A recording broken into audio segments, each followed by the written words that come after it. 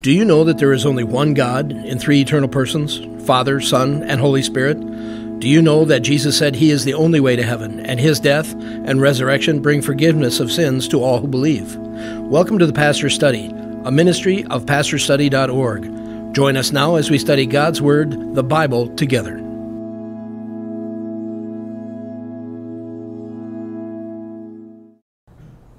Welcome to the Pastor's Study.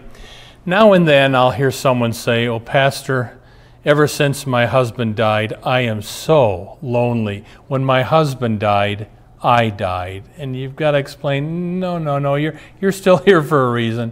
Or somebody will say, "Oh, ever since my divorce, I am so lonely." Or somebody will say, "I always thought I'd be married by this time in my life, and I'm so single and I'm so lonely." Rupert Brooke was an English poet who was sailing from Liverpool, England to America in 1913. There was no one to say goodbye to him. So he found a little urchin boy on the street and gave him a quarter and a handkerchief and said, "Little boy, for a quarter, would you just wave this until my boat is out of sight?" And Rupert Brooke said, "I got my quarter's worth." Isn't that a sad story? Well, today I want us to talk about loneliness. Jesus knew loneliness. The loneliest night of Jesus' life, I believe, was the night that he was betrayed and all of his friends ran away. So let's look at the Bible now and ask, what is God's advice for the lonely? Take out your Bible, if you would. We turn to Genesis chapter 2. Let's pray. Father, we pray now for anyone who's experiencing loneliness and utter loneliness, that your Holy Spirit would come teach us, Lord, how to find comfort and strength in the hour of loneliness. We ask this in Jesus' name. Amen. What does the Bible say about loneliness? The first thing that the Bible says about loneliness, it is not good. Genesis chapter 2, God makes Adam, and it says, God made man, and God said, "It is not good that the man shall be alone. I will make him a helper suitable for him," and God creates Eve. So the first thing that talks about loneliness in the whole Bible, Genesis chapter 2, it's not good that the man's alone. I'm going to make him a wife. Second thing the Bible teaches about loneliness, the importance of being with people. Jesus had 12 disciples. He could have had no disciples, but instead he chose 12 disciples. Why? It says in Mark chapter 3, Jesus chose 12 disciples, quote, to be with him. Even though Jesus is God, when he became a man, he knew that we are social creatures. Humans need humans. And even though his humans let him down a lot, Jesus still cherished his human relationships. He says this in Luke chapter 22, "Disciples, you are those who have stood by me in my trials. I grant that you may eat and drink at my table in my kingdom." So Jesus cherished human companionship. So did the Apostle Paul. When Paul would go around the Roman Empire preaching, he didn't do that by himself. He would take Timothy or Silas or Barnabas, and he traveled with people because he knew there was an advantage to that, which leads to the next thing the Bible says about loneliness, the advantage of others. Listen to this from Ecclesiastes chapter 4. "Two are better than one, because they have a good return for their labor. For if either of them falls, the other will lift up his companion. But woe to the one who falls when there is not one to lift him up. Furthermore, if two lie down together, they keep warm. But how can one keep warm alone? And if one can overpower him who is alone, two can resist him. And a cord of three strands is not quickly torn apart." The advantage of others. There are definite, I think the devil wants you to spend a lot of time by yourself, cut off from human beings, because that can breed depression, anxiety, alcoholism, sexual sin. So if you would be healthy, spend a lot of time with other people. Ulysses S. Grant was the President of the United States, but of course before he was the Union General of the Civil War. According to the story, Grant had a drinking problem. His closest confidant was John Rawlins, and he was the lawyer that Grant made the chief of his staff during the war, and it was to Rawlins that Grant pledged, "I will not drink," during the Civil War. When Grant fell off the wagon, Rawlins is the one that went to him and implored him, "For the sake of your health, for your sake of our nation, get back on the wagon." And Grant did. But one writer, I like what he says here. Listen to this. In front of the Capitol in Washington, D.C., there stands the magnificent monument of General Grant sitting on his horse in characteristic pose. But at the other end of Pennsylvania Avenue is Rawlins Park, where there stands a very ordinary statue of Rawlins. Whenever I stand before the great statue of Grant on his horse in front of the Capitol, I remember the other monument down the street of the faithful friend who kept Grant on his horse. We need to be with other people. Don't spend too much time alone. When I spend too much time alone, I can get kind of weird. Spend time with people. The next thing the Bible says, loneliness is bad, but the next thing the Bible teaches, alone time is good. Alone time with the Lord is good. Jesus said in Mark chapter 6, "Disciples, come away by yourselves to a lonely place and rest for a while." Do you know that sometimes the most important thing you can do for the Lord is to just get all by yourself? Martin Luther in the 1500s had to hide out in Wartburg Castle for a year because the empire was trying to kill him for starting the Reformation. So all by himself for a year in a castle. Do you know what he did? For the first time, he translated the Bible into the common German language, and it was a huge achievement. You've heard of John Bunyan. John Bunyan did many things, but he's known for one thing. That in 1672, when he had to go to jail for a long period, he wrote the great book, Pilgrim's Progress. The greatest epic poem in the English language is Paradise Lost, written by John Milton. Milton did not write that until after he went blind and had to withdraw from public life, and then he wrote the greatest epic poem in English, Paradise Lost. And think of the Apostle Paul. Paul had to spend alone time in jail more than once. That's where he wrote the letters, the epistles of the New Testament. So, sometimes Christian workers, I got to get busy and do this for the Lord and do that for the Lord. The main thing you have to do is get alone and be alone with the Lord. That leads to the next point. Alone time doesn't just happen. You have to make it happen. You will never have time for the Lord. You have to make time for the Lord. And I've shared this many times. When I was a young preacher, an old white-haired Lutheran pastor said, "Tom, you need 1 hour alone with the Lord or you'll burn out." And I will tell you, I don't put a full hour in every day, but I often do. And if I don't, I kind of burn out. I need my alone time with the Lord. Many years ago, a very powerful preacher by the name of McLaren, Andrew McLaren, had a powerful preaching ministry. And one day, an assistant said, "What is the secret to your powerful preaching?" And he responded, "I owe all to the simple habit, never broken, of spending 1 hour a day alone with the Eternal, from 9 to 10 in the morning. Often he would put his Bible on his lap and read his Bible. Often he would just pray during that time. But he did not read the Bible during those times for preparing his sermons. He read it as a child would read a letter from his father." Matthew chapter 14 says, Jesus sent the multitude away, went up to the mountain by himself to pray. In other words, sometimes you have to say goodbye and get rid of the good things to get the great thing. So I encourage you, have a regular prayer time with the Lord.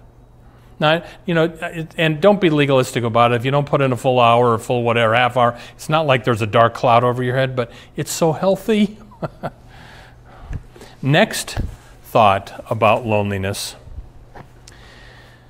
the advantage of widowhood. If you're a widow, I have a good verse for you.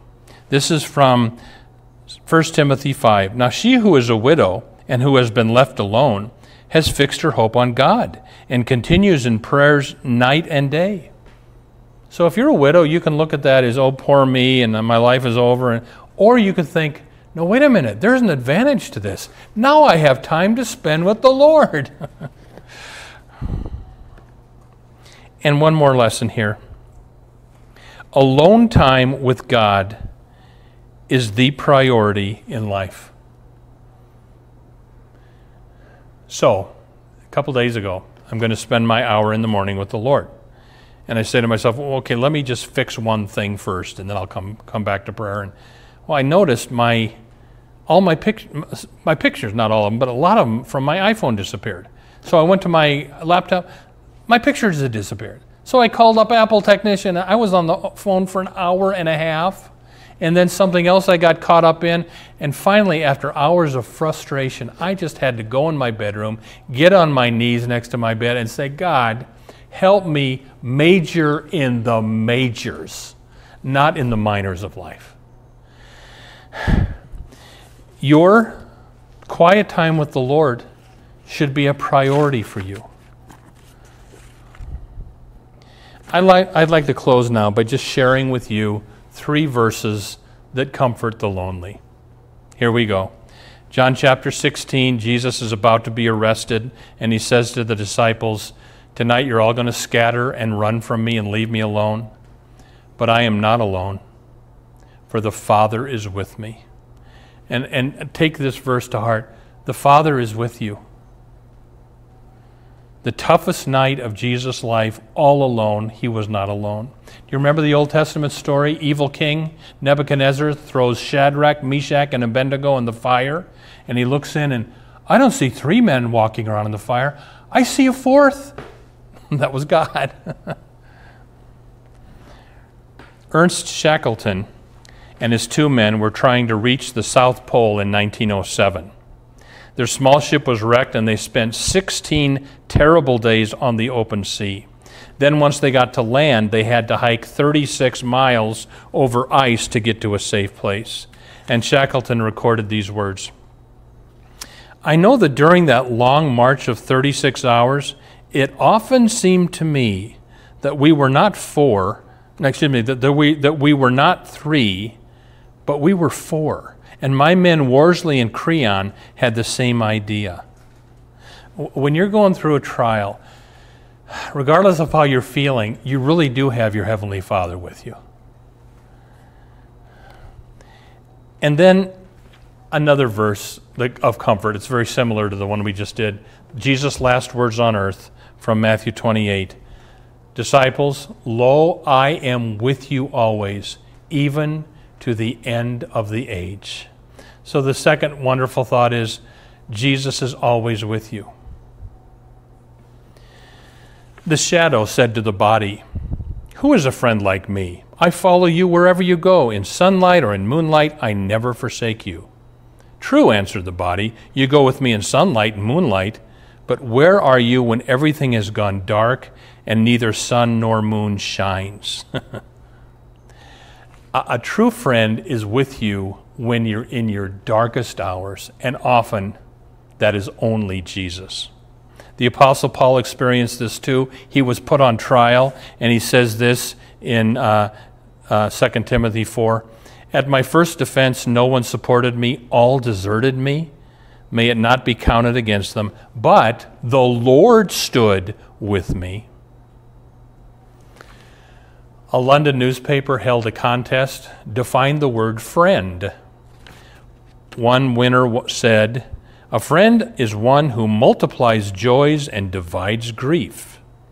Another winner said, a friend is one who understands our silence. The grand prize winner was this: a friend is the one who comes in when the whole world has gone out. Paul discovered that at his trial. Jesus discovered that on the night he was betrayed. One other verse that I would commend to you for when you're lonely comes from Psalms chapter 142, starting at verse 4. Look to the right and see, for there is no one who regards me. No one cares for my soul. I cried out to you, O Lord, and I said, you are my refuge, my portion in the land of the living. So when you're lonely, cry out to the Lord. You know, a lot of the Psalms are lonely. And I heard a preacher say years ago, it really can be healthy for you when you're going through a rough time. Take out one of the depressing Psalms and read it out loud to the Lord. Let that be your prayer. All right, well, let me close with this. Pliny was a Roman governor in 120 AD trying to wipe out Christianity. A Christian was on trial before him. Pliny said to the Christian, I will exile thee. The Christian responded, you cannot, for the whole world is my Father's. Well, then I will slay thee. You cannot, for my life is hid with Christ in God. Well, then I will take away your treasures. You cannot, for my treasure is in heaven. Well, then I will drive thee away from men, and you will have not one friend left. You cannot. I have one friend who will never leave me. So the next time you're alone and wondering, does anybody care? You've got a Father in heaven, you've got a Savior, His Son, Jesus Christ, and you've got the Comforter, the Holy Spirit. The one God in three persons will never leave you. And I close with this. There was a survey. What is America's favorite hymn? They quizzed all these Christians. What's your favorite hymn? Number one was How Great Thou Art. You know what the second favorite hymn was? I come to the garden alone, while the dew is still on the roses, and the voice I hear calling on my ear, the Son of God discloses. And He walks with me, and He talks with me, and He tells me I am His own, and the joy we share as we tarry there, none other has ever known. That's a great hymn to sing when you're lonely. Amen. Welcome to the portion of the program where we ask Pastor Brock questions regarding the Bible. Pastor Brock, our first question today: how do I know if I should get married or single or stay single for the Lord? Yeah, we just talked about loneliness, and I think the answer is 1 Corinthians 7. Paul says, you know, if you can be single, that's better. You can serve the Lord more, but because of all the immorality and temptation, let every person have their own spouse. So I think the general answer is, if you can really handle your sex drive and be single for the Lord, go for it. Mm-hmm. However, most people have a strong sex drive. You need to get married. So I'd put it that way. So I think read 1 Corinthians 7, see what you think it says, and I think it says that what I just said. But I will tell you, Mona, whatever lot you're at in life, try to be grateful for it. I mean, I'm single. I've been single my whole life. I have a buddy by the name of Marcus, a very funny guy, and he and I used to do a Christian radio show, and he was my co-host.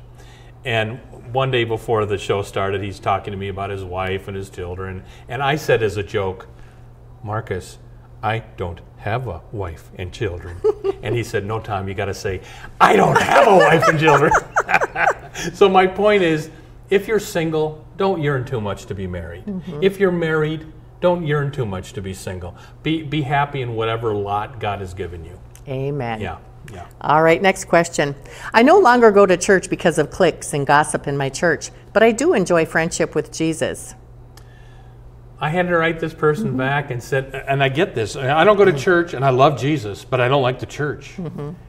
Well, Jesus said this, John said this in 1 John chapter 5. Everyone who loves the Father loves whoever has been born of him. That is your Christian brothers and sisters. So if you say, well, I love God, but I don't go to church because I don't like that, something's wrong. You need to forgive people and go back to church. And I found this, an old question. Can I be a Christian without the church? The answer, yes, it is possible. It is something like, if this is going to happen. A student who will not go to school. A soldier who will not join the army. A salesman who has no customers, an explorer who never leaves the shore, a seaman on a ship without a crew, a businessman on a deserted island, an author without readers, a tuba player without it goes on and on. So do you need to go to church to be a Christian? Yes, you do. Hebrews chapter 10 says, do not forsake the assembling of yourselves together. You need to be in church. And I read of a story where it saved a man's life. Here's an old guy that goes to church every Sunday. One Sunday morning he didn't show up. And he was so regular, people thought, what happened? They went over to his house, they banged down the door, and he had a heart attack. But he was saved because he wasn't in church and people knew it. So I think being in church is hugely important. And that's about it. Yep. What about that saying, you have to love them in the Lord, but do you have to necessarily like them? No. We have to love everybody. We don't have to like everybody. That's true. Yeah. Do you have a certain way that you spend time with God? In our sermon, we talked about try to get a time alone with the Lord every day. I do it in the morning, because if I don't do it in the morning, often it doesn't get done. So I'll tell you what I do. Like I said in the sermon, I'll read the Bible during that hour. I will pray during that hour. I like to get on my knees. I also have good devotional books where you read one page a day. Here's a good one, Martin Luther Through Faith Alone. It's a daily devotional book on, here's one page each day on Luther's writing. Or here's from, somebody sent me this, Puritan devotional readings. The Puritans, like 1600s America, and they have great devotionals in here. Here's Charles Spurgeon, one of the world's greatest preachers of foregone days. Morning and evening with Charles Spurgeon. So there, you go to a Christian bookstore or go online and see if you can get a daily devotional book. Those are good. But my bread and butter is prayer and Bible reading. And sometimes then, Mona, I'll sing to the Lord. And I'll just worship during that time. So, and I think it's important every Christian has a time alone with the Lord every day. Again, I've said this before, I don't make my hour every day by any means, but I often make it. And make sure you're spending alone time with the Lord. And sometimes they have those little booklets, daily guideposts, right at the church. We get them free every... The best one is called Our Daily Bread. Yep. I love Our Daily Bread, daily devotionals. There's one called Daily Word, which is a cult called the Unity Church. Stay away from Daily Word, but get Our Daily Bread. All right. Here is a letter from a viewer. I can't find in the Bible where it says that Christ didn't have an old sin nature because he was born of a virgin. If Christ didn't have a sin nature, then how could have he been tempted in all manner, such as what we yet without sin? Yeah. What he means is, all right, it does say in the Bible, Jesus was without sin. It also says he was tempted like we are, but he never sinned. Now, it's not wrong to be tempted. It's wrong to give into it. So how could Jesus have been tempted if he was not born with the sin nature that we all inherited from Adam and Eve? Well, the virgin birth. I think the reason God put Jesus directly into the womb of Mary was to override what Joseph would have passed on to him, which was original sin inherited from Adam and Eve. Now, it does say explicitly that Jesus was born of a virgin. Does it ever say explicitly the reason was to protect Jesus from getting original sin? I don't know of a verse that says that. So this is a bit of an inference, but I think it's valid. Yeah. Okay. Here's another question. Pastor Brock appears to be a Catholic priest, but he said he is Lutheran. He's a Lutheran minister. Can Lutheran pastors be married? I thought of becoming a Catholic priest, but the one reason I could not is I couldn't take a vow of celibacy. I know eventually the church will have to allow the Catholic priest to be married. What do you think of this? I'm a Lutheran. All denominations except for the Catholic Church allow their pastors to get married. I don't see anything in the New Testament that says you have to be single to be a pastor. Peter was married. The apostles, some of them, were married. It's never forbidden. So, in fact, in the earliest centuries of the Catholic Church, priests could marry. That didn't become a tradition until later. So, I think it's fine for a pastor to be married. Will the Catholic Church ever change that? He thinks for sure they will because they have such a shortage of priests. I don't think it will happen in my lifetime. I think that it's such a tradition now in the Catholic Church. I'd be amazed if they changed it. I wonder if they have a large group of priests that eventually leave because of that issue. I think more people don't go into it because of that issue. Okay. Yeah. My mother who is deceased, was a Christian. 7 years before her death, she told lies about my husband and I. We didn't associate with her. We were outcast, even from our family. Honor your mother and father. Question, how could we have honored her?